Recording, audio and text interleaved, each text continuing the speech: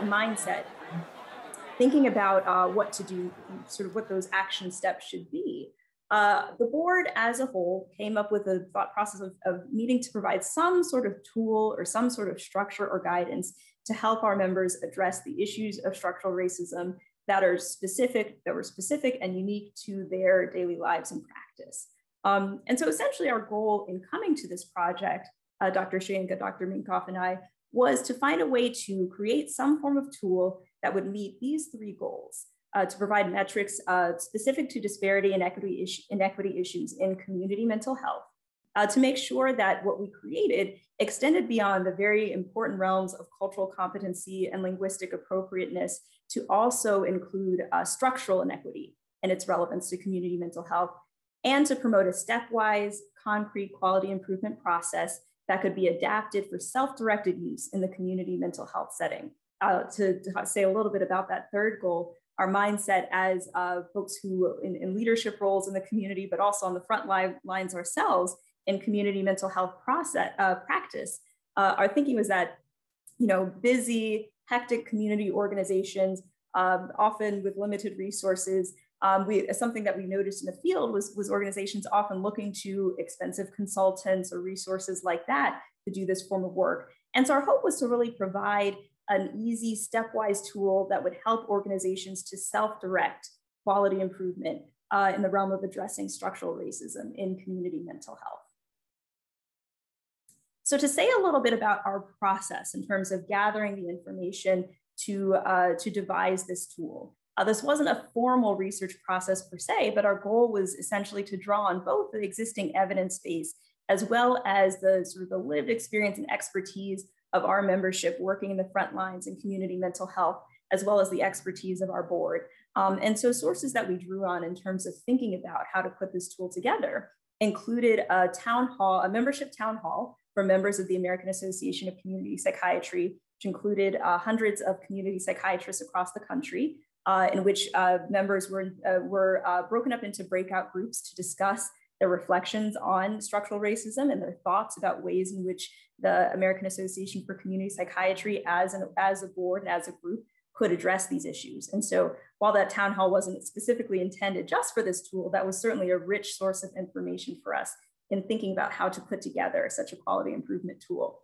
The American Association for Community Psychiatry board is divided into a few subcommittees that work on particular aspects of community leadership and work. And so two of those subcommittees, one that is primarily focused on creating concrete products to guide the work of community psychiatrists, and one focused on advocacy, came together to start to think through what might be key domains of community psychiatric practice that would be most ripe for targeted work relevant to structural racism.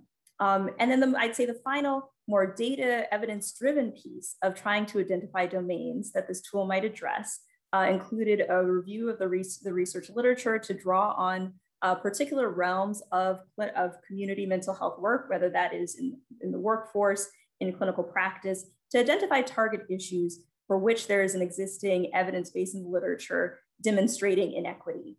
And we also reviewed existing inequity frameworks, knowing that we certainly are not the first to come to this work, and that inequity, quality improvement focused on inequity is certainly something that has been looked at before in healthcare organizations. And so in addition to reviewing the literature for our target issues specific to community mental health, we also reviewed prior frameworks in the literature specifically focused on inequity in order to inform our work as well. So to say a little bit about some of the products that we reviewed in coming up with our quality improvement tool. And I will say something that I will mention in the end is that we do have a publication describing our process for developing this tool that gets into a little more detail of the different inequity frameworks that we reviewed and our sense of how those frameworks informed our tool, as well as where our tool offered something additional as far as gaps existing in terms of a tool that could specifically meet the needs of our membership. And so I'm not going to go into extensive detail here, but just to review some of the major frameworks and major organizing principles, some that are out there to address inequity in the healthcare space. First, structural competency from Dr. Helena Hansen and Jonathan Metzel Structural competency is an organized framework consisting of 5 principles, primarily aimed at addressing, ensuring that inequity is infused into the training of healthcare professionals.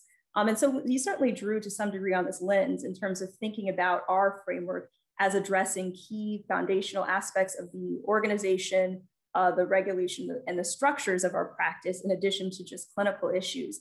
But felt that we still had room to create our own framework for our members in the sense that structural competency, at least as far as we're aware from our review of the literature, has primarily been adapted into training tools for healthcare professionals, and perhaps not specifically into a quality improvement tool that could be easily implemented into community behavioral health. Another framework that we reviewed and considered was the National Standards for Culturally and Linguistically Appropriate Services in Health and Healthcare, or the CLAS standards. These are 15 standards from the Office of Minority Health aimed towards setting the bar as far as encouraging healthcare organizations to offer culturally and linguistically appropriate services in health and healthcare settings.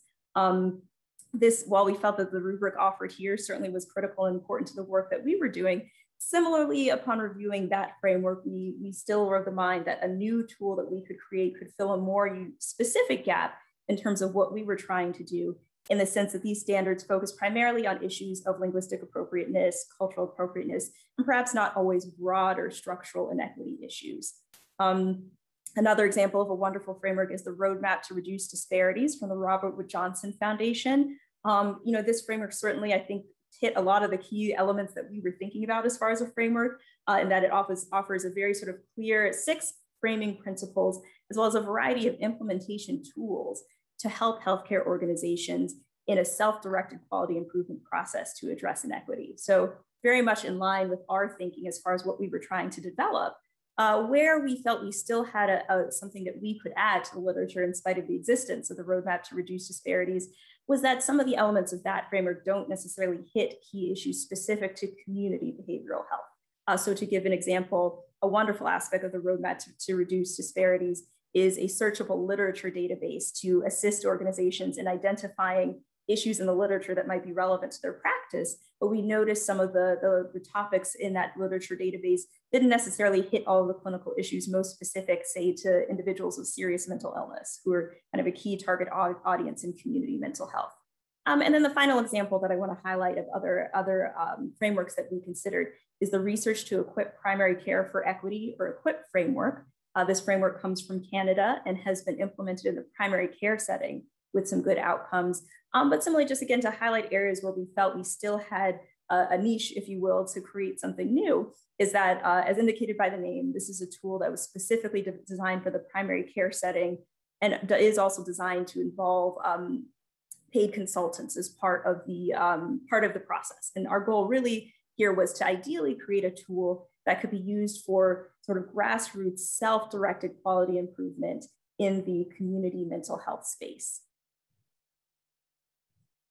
So to keep going, and I will say, I'll acknowledge again my colleague, Dr. Ken Minkoff here, and that he is a wonderful guru of quality improvement, and share this slide with us as far as some of the initial framing that we had in thinking about the quality improvement process that we hoped that the SMART tool would sort of ideally envision and capture, and what our broad quality improvement mindset was in putting this tool together.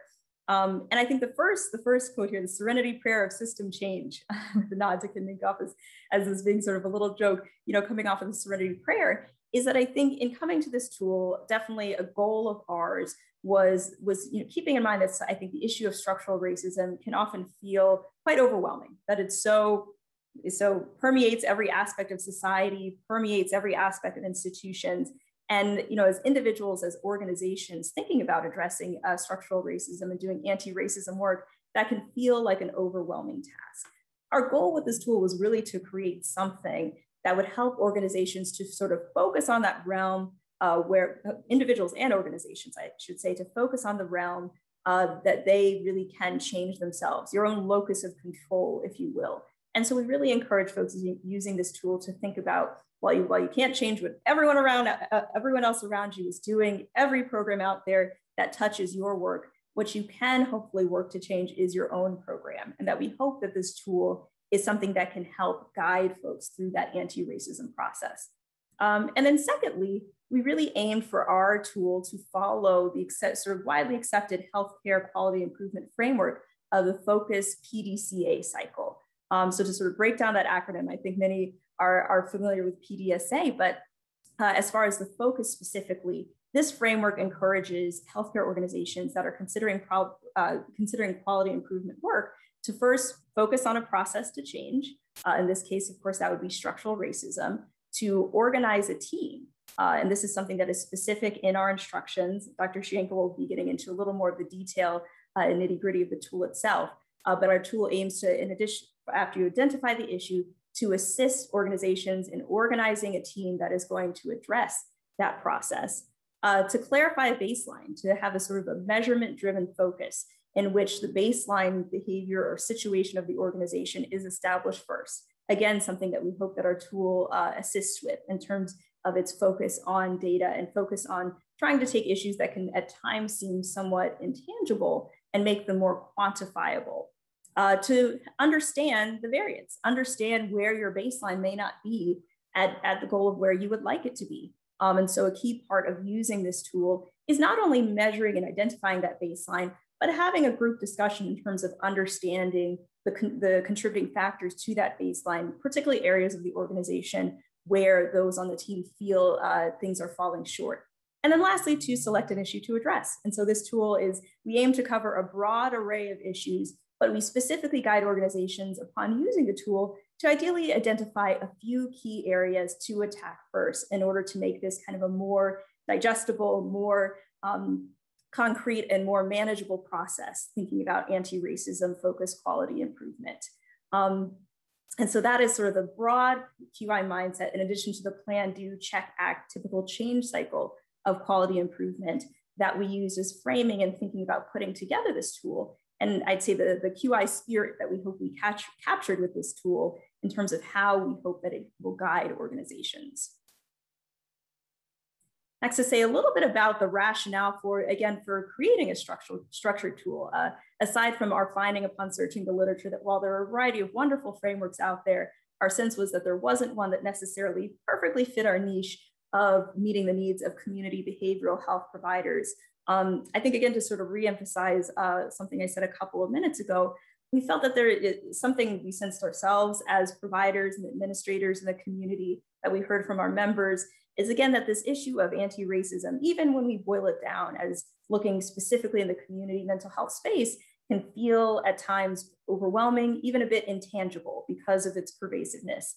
And so our goal was really to create something that would boil this issue down into actionable information, into a concrete set of domains that organizations can look through and think through as far as addressing areas where inequity might very likely be prevalent in a community behavioral health organization. We hope that a structured tool helps or would help programs to look at organizational processes rather than individuals, but really thinking about structural racism as a fault of organizations at large, rather than something that is targeted to this or that particular individual's behavior. And so our goal with this structured tool was to encourage that mindset and process of looking at an organization globally and thinking about sort of the more systems level processes and factors that contribute to structural racism in the community behavioral health space. Lastly, we felt being data-driven is so important as far as QI, to give you something, a place to concretely start and a place to get to as far as measurement.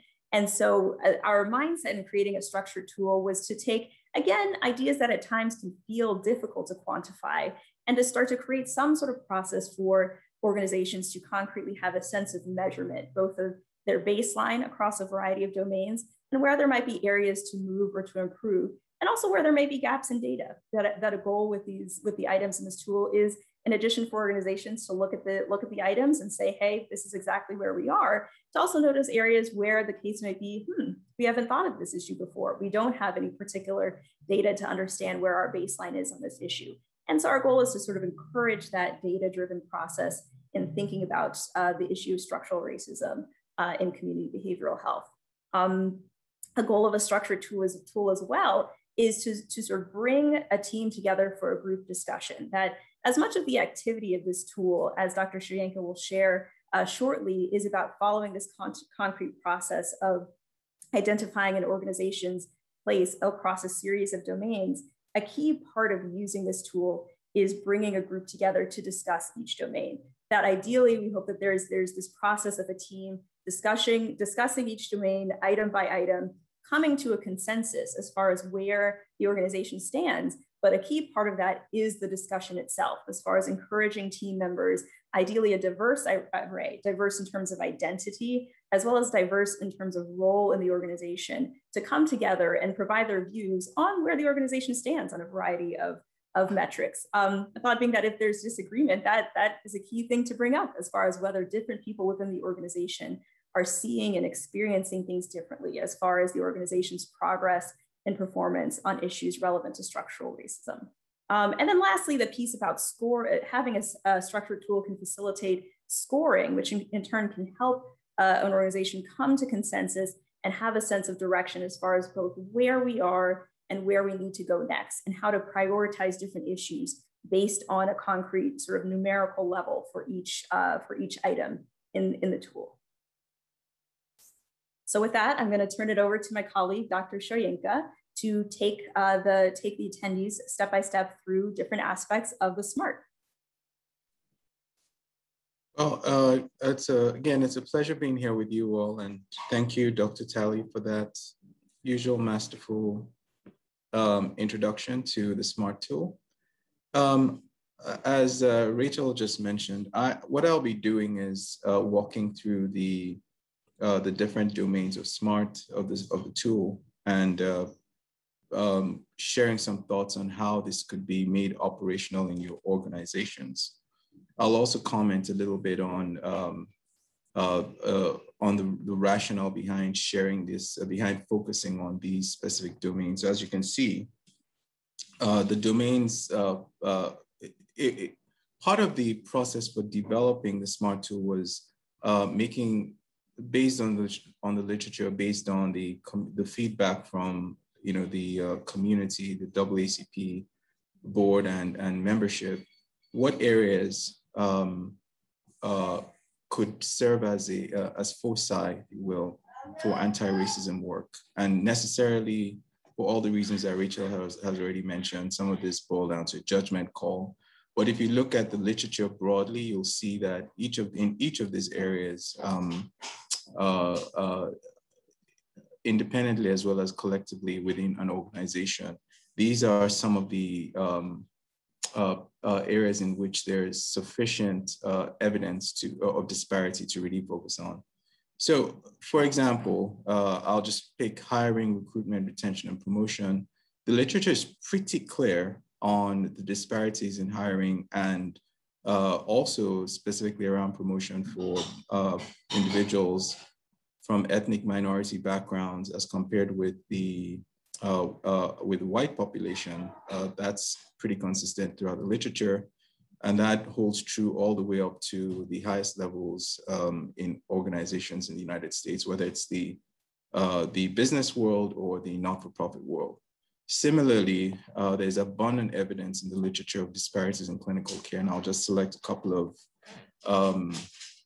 areas in which the literature is pretty clear. So the use of any kind of restrictive or treatment, whether that is the use of restraints on inpatient settings, use of chemical restraints, physical restraints, the use of referral to residential treatment, the use of assisted outpatient treatment, it's pretty consistent that African Americans in particular and ethnic minorities in general are represented disproportionately in those settings. And so this is an area that's also ripe for intervention. And similar with the others, the community advocacy piece is a recognition that a necessary role for community psychiatry is really sort of advocating for the well-being of our members, particularly when you consider the triple threat of racism, stigma, and social determinants that many communities served by community psychiatry have to deal with in the course of navigating treatment. and similarly with population health outcomes. So these areas were selected pretty carefully as places in which there's sufficient evidence of disparity consistently, but also areas that fall very much into the wheelhouse of community mental health. Next slide, please. So what's the process to really experience or derive the greatest benefit from the tool? It's recommended that this not be a top-down process. Now, obviously, SMART could be selected by the leadership of an organization as the chosen pathway to move forward. But really, in terms of deriving the most benefit, driving the conversations that are necessary, really kind of getting a good snapshot and X-ray of the organization, it's best to draw membership of that steering committee, pilot group, whatever you choose to call those groups, from all levels of the organization, as well as from all backgrounds. And that has to be, I think, pretty intentional. And then the intent is, or the expectation is that as the group, and I will use this term pretty intentionally, struggles through and wrestles through these, the reaching consensus on the scoring, which we'll see how that works in just a few minutes, that this will spark additional conversation on how team members, how the have experienced the organization with respect to structural racism, as well as how that may manifest in the engagement with the populations that the organizations serve. And we're talking here again specifically about community mental health settings. Once that process is begun, the expectation is that this is a rolling process. So again, just given the nature of structural racism, which tends to morph over time, the difficulty that really kind of working through this entails, it's expected, and I think it really should be part of the thinking of the organization, that this is a long-term process. It's not a one and done. It's not a, we've, got this done, it's done and dusted, it's over. This is a years-long process for the organization, which necessarily will have to begin with an action plan that hopefully incorporates some of the findings from the scoring and discussion. Next slide, please. So let's walk through a few of these domains. The first here is hiring, recruitment, retention, and promotion. I've already mentioned how there's abundant evidence of disparities, and I'll mention one other area, which is the application of discipline. And there are all these other areas: promotion, mentorship, career development, recruitment, hiring, and so on. Next slide. So a sample item here is item H1. To what extent, this assumes that the work that I mentioned earlier has already been done by the organization. A group has been pulled together, representative of the organization, diverse from all levels, all backgrounds, all ethnicities, and so on.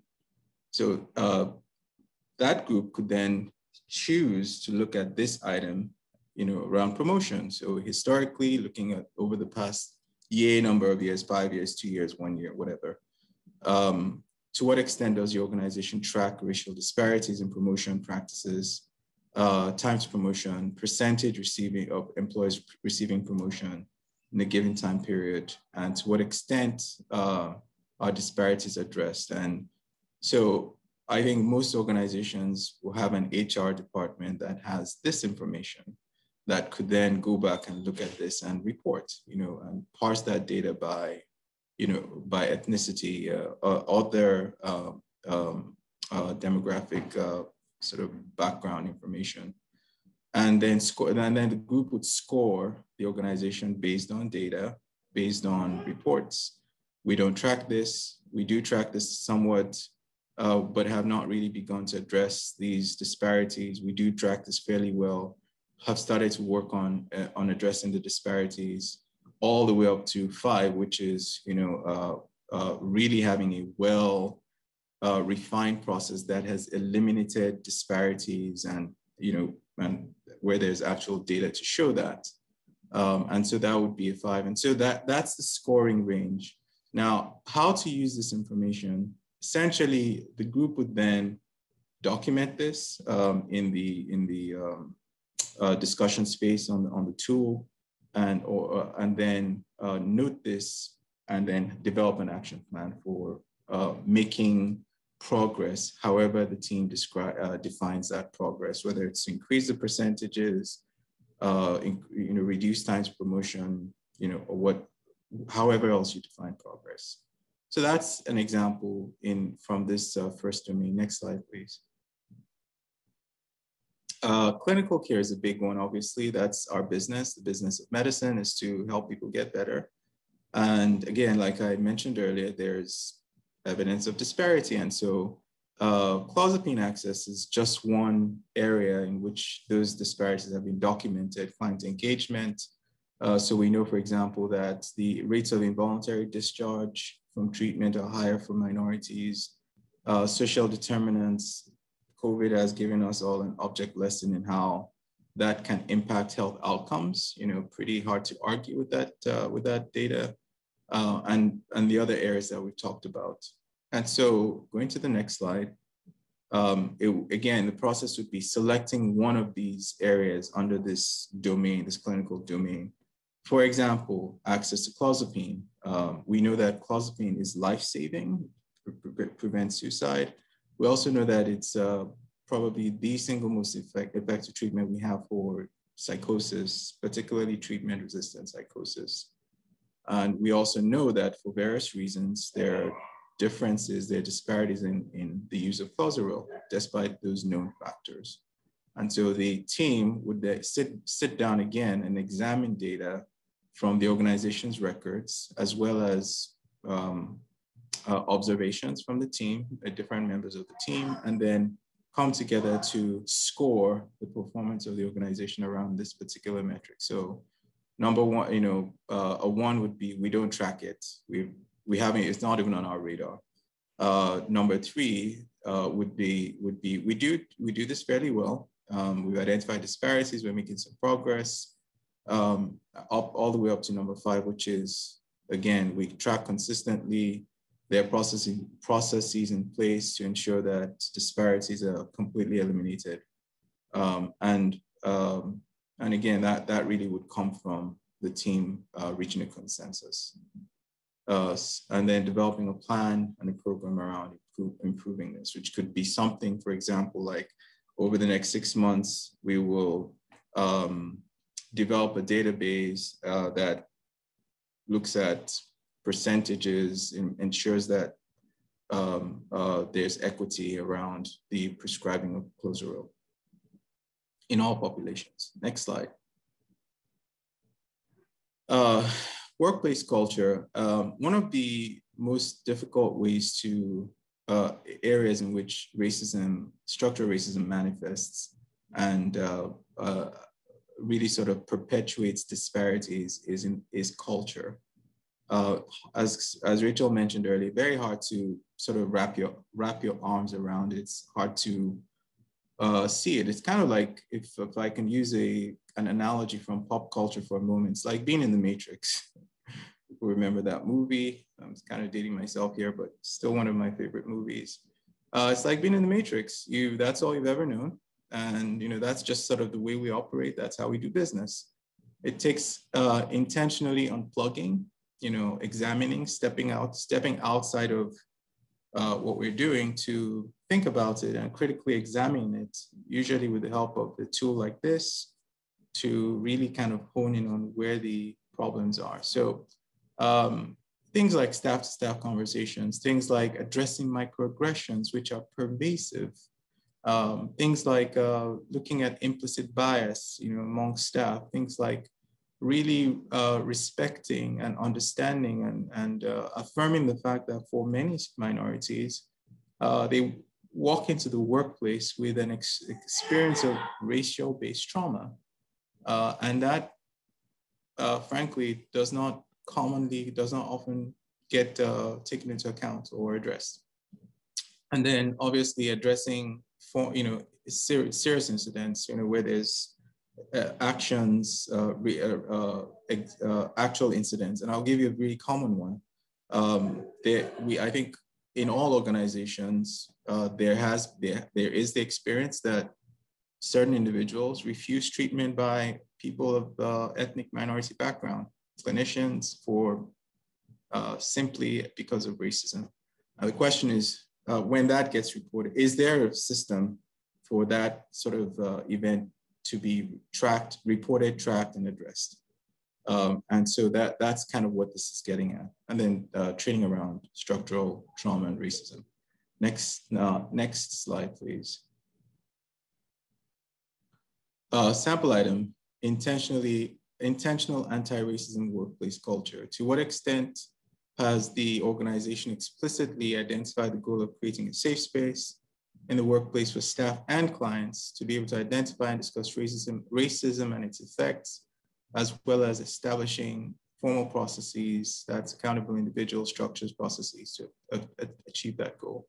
And again, it's that 1 to 5 Likert scale for scoring, ranging from really not having done much at all about it, or maybe not even just beginning to think about it, all the way through acknowledging that this would be an important goal, but not having really begun work, all the way through to identifying and establishing a formal structure and process for addressing it.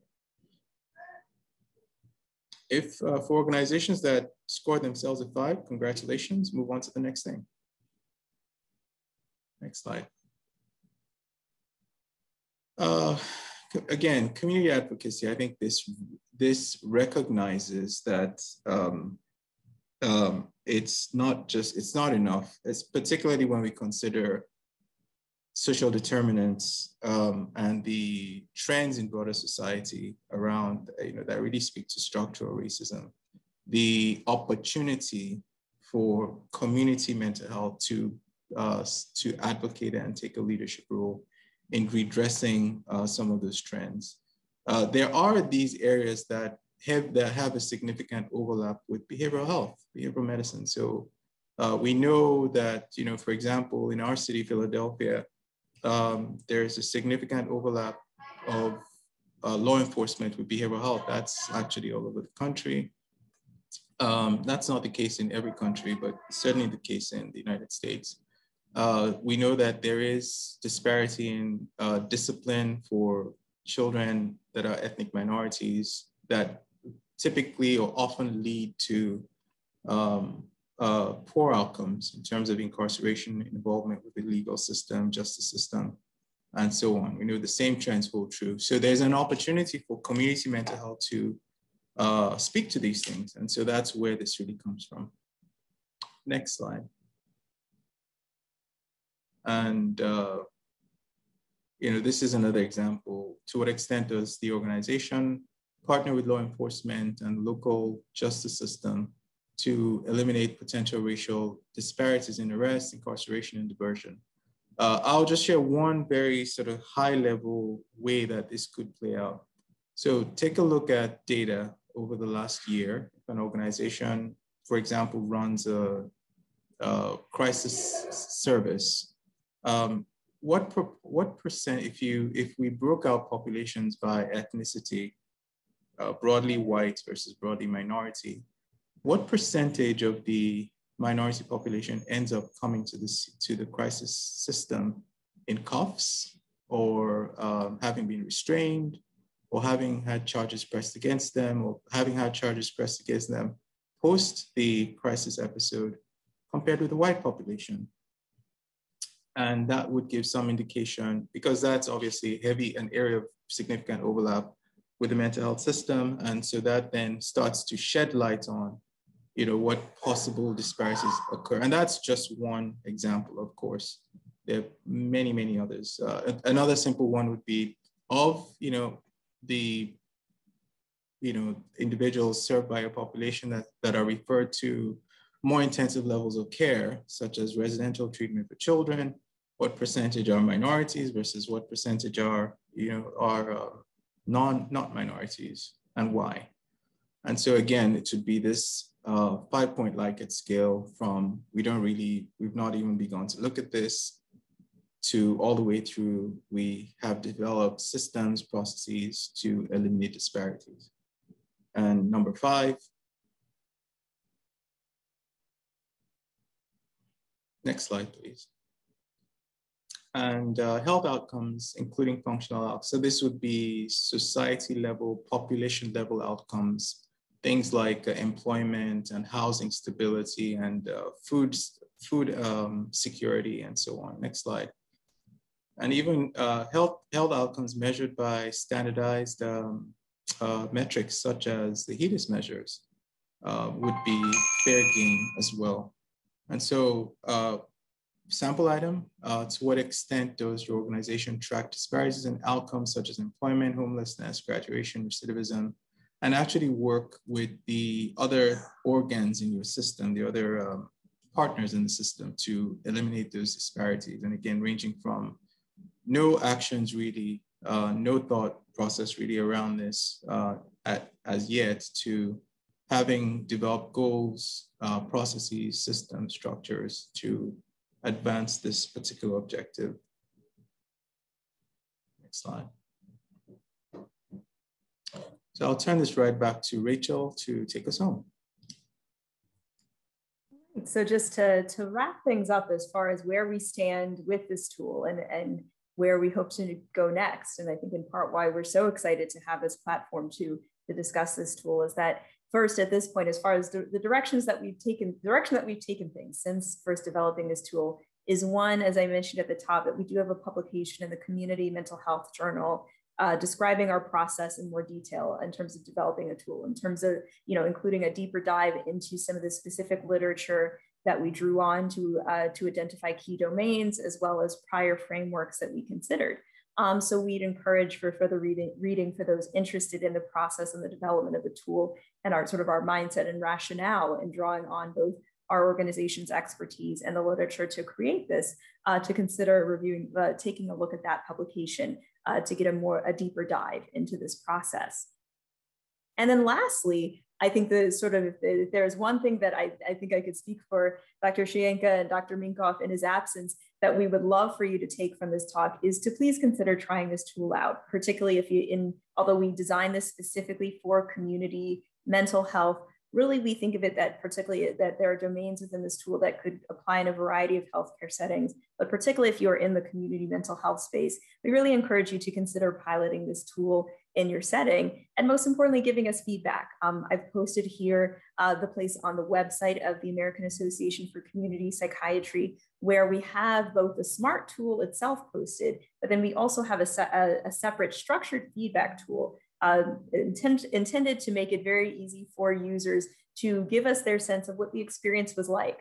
While this tool is, as we've described, drawn on the experience of our membership as well as the research literature, and it is sort of our best amalgamation of what we think is most relevant and most useful and helpful as far as addressing these issues. We're very much at this proof of concept stage where we are eager to hear from organizations on the ground. What is it like implementing this tool? What parts work well? Perhaps more importantly, what's challenging about implementing the tool, and if there are ways that we can refine and improve it to really strengthen what we hope is a key guiding tool to assist this anti-racism work in the community mental health space. And so we highly encourage those on the call to go to the website, take a look at the tool, and consider going through the process of implementing it in your organization. And lastly, letting us know how it goes.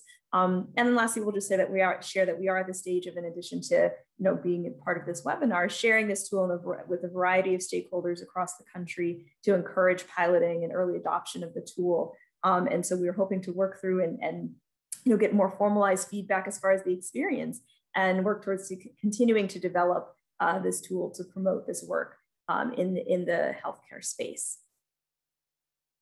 So with that, I'm going to stop sharing my screen and I believe we have some time available, perhaps for questions and for comments. And thank you everyone for your attention.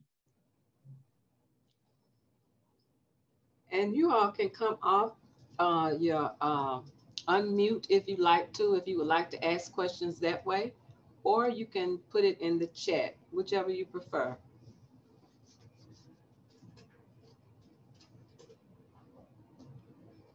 Someone asked Rachel, first I want to say thank you, Rachel and Dr. Shanika for this wonderful presentation. I'm Dr. Don Tyus, the Principal Investigator of the Center of Excellence. So it's a joy to have you. This is some very useful information. And I also challenge individuals to go and check out the tool on your website. One of the participants just asked again, Rachel, if you would be so kind and put the link in the chat for the actual tool again. Thank you.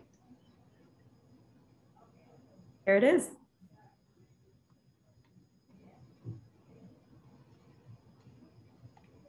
And also, Ms. Pam, will you please put the evaluation link in the chat? Does anyone have any questions, comments? Oops, go ahead, and then I'll go. Hi, this is Steve Denny in Kansas. I'm on the tool right now. I'm just looking at it, and I'm not seeing, I see instructions, but are there specific scoring instructions that gives you like a total score, or how does the final scoring process actually work? Or is it not designed that way?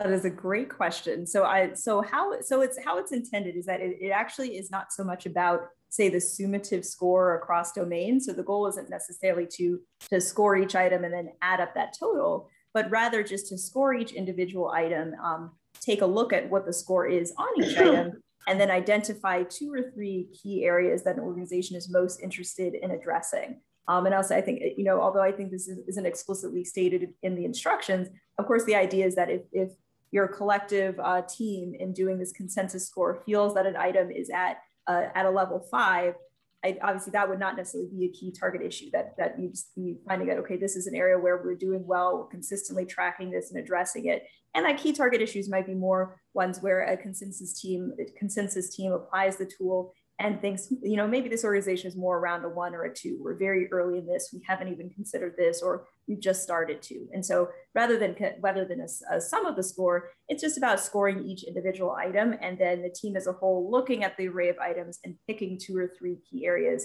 to be the first places to look in developing an action plan to sort of address the baseline, and ideally, of course, move forward and make a little progress up the scale. Thank you. That's helpful. I think Ms. Nisa had a question. Sure. Well, first of all, I love your guys' presentation, and so I'm Nisa Beatty, Director of Behavioral Health at Venice Family Clinic here in LA, and we have been for the last couple of years diving deeply into our organization and really kind of exploring racism within our organization. And I'm wondering also if you guys are thinking about a tool or something that we can also use with our patients just more widely in terms of their experiences of racism and the traumatic impact and symptoms related to experiences of discrimination and racism. Because I've been looking for something like that to use with our patients, and I really can't find anything that's easily accessible.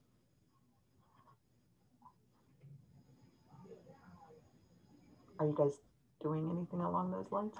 I will say again, that is a great, I think a great thought. I will say, I, as someone who in my life outside of teaching at UPenn, I primarily am clinical in the front lines in community behavioral health. And so I resonate with your feeling as far as there being a real need for a tool of that nature to measure the experience of racism and racial trauma. I work with a predominantly minority population, and similarly have found that to be a gap as far as finding ways to clinically look into these sort of issues and measure them.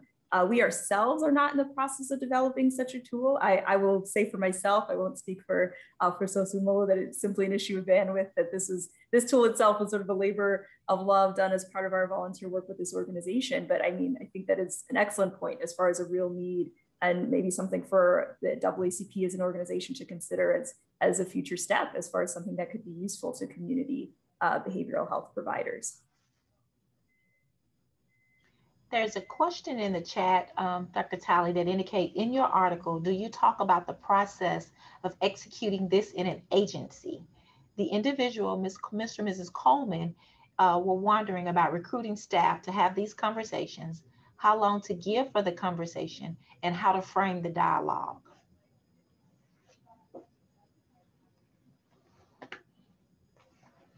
Oh, okay. I was going to say, so Simula, I think you're muted, but go ahead. Yeah, I would be from the early feedback that we've received, this process looks different for different organizations, depending on the makeup of the organization, depending on where the organization itself is as far as the anti-racism work within the organization. We just began taking a look at this in my organization, which is a 1,000-member team, 7 divisions, reflecting the population of the city of Philadelphia. One organization, what I would say is there is significant prep work that needs to happen, and that involves really just creating an environment where it's okay to talk about this, you know, where it's, and some of that necessarily has to come from the leadership. We have received reports of other organizations in which there are grassroots, by that I mean frontline staff, really beginning these conversations and requesting some effort. And again, you know, this is the whole idea behind SMART, is to give folks a way to have these conversations in a way that's not threatening, you know, not personalized, not perceived as an attack on an individual, nor even really on the organization, just a way to score where we are and move on. So I would say that it really needs to begin with a series of discussions, series of conversations to frame the issue, make it okay to talk about this. And then the process of recruiting staff, you know, is obviously depending on, again, the structure of the organization. The actual application of the tool itself, the process of working through the tool, 5 domains, you know, obviously many questions, can range. You know, we've heard at least one organization that has had 2 3-hour sessions, you know, to just work through the portions of the tool. One other idea is to consider taking, you know, one piece of the tool and starting with that. So it might be clinical work, for example, where we decide to dig into that and work up to the other pieces over time. There's also another question from Melissa P. As an individual who works with a mental health company on a peer level, I am wondering how I can best share this with our mental health team and how to implement this. Thinking I will bring it up in a team meeting and seeing if everyone can engage in this conversation collectively.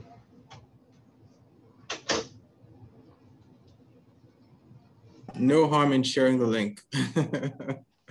No harm at all. You can just share the link, and we'd be happy to speak with the team. Or you could just share this video, this recording, kind of lays everything out. I agree. And part of why we're so excited to have this recorded session is to give a little of the structured guidance of how to use the tool, some future directions we've considered based on feedback we've gotten from some early adopters, is even potentially putting together a small FAQ to help those who've attempted to, you know, use the tool and encounter challenges or pitfalls as far as how to work through the process. But I would just echo, yes, and that particularly, I think something that this comment hits on in my mind is that I think, you know, sometimes tools like this, there can be this top-down mindset of, well, does the person at the very top of the organization have to bring this in and be the one who says, this is what we're doing. And that our hope is that a tool like this kind of gives people across an organization, whatever your role, a concrete sort of thing, a concrete object to bring to an organization and encourage this process, encourage a process that goes beyond a dialogue and say, you know, hey, we've talked this year, we've talked the talk of addressing this issue. Here is a concrete way that we can actually start walking the walk and taking some real steps to make a change. And so I would absolutely agree. Please share the link with, you know, your team meeting. And then again, let us know how it went. Let us know what happened, because our hope, again, is to continue to think about how we can build supports around this tool to facilitate its use in these settings and get an understanding of kind of what are the pitfalls or challenges as people in different organizations attempt to implement it, attempt to introduce it to their settings. One of the next question is, how did you integrate the finding from Spitzer, Shohat, and Shin into the development of your tool?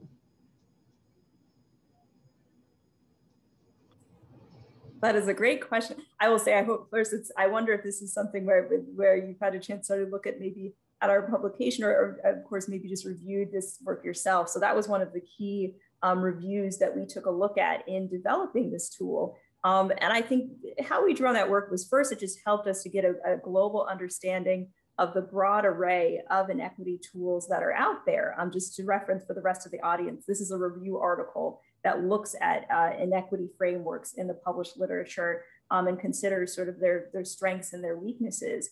I would say one way in which that review really informed our process was the thought of needing these tools, like needing a quality improvement tool or needing a framework that really pushes beyond the step of broad key principles and gives concrete guidance around implementation, almost at that micro step-by-step level. But that was certainly, while not something that review commented on for all of the frameworks listed, certainly noted as far as, you know, certain frameworks having a broad bird's eye view lens for inequity, but maybe not always that concrete guidance of here's exactly how you can sort of walk through getting your organization to meet these milestones, to meet these pillars, to meet the concept of these frameworks. And so I'd say that's one key way in which we drew on that framework. I'd say another that simply gave us different ideas of sort of what were key aspects of what should be included in our own framework, and what did and didn't exist in the prior literature. And again, I can emphasize this point of as far as noticing a gap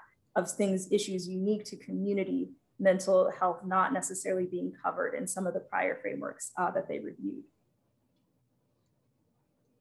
Thank you, Rachel. And I see a question in there about whether the tool is free. Yes, it's free.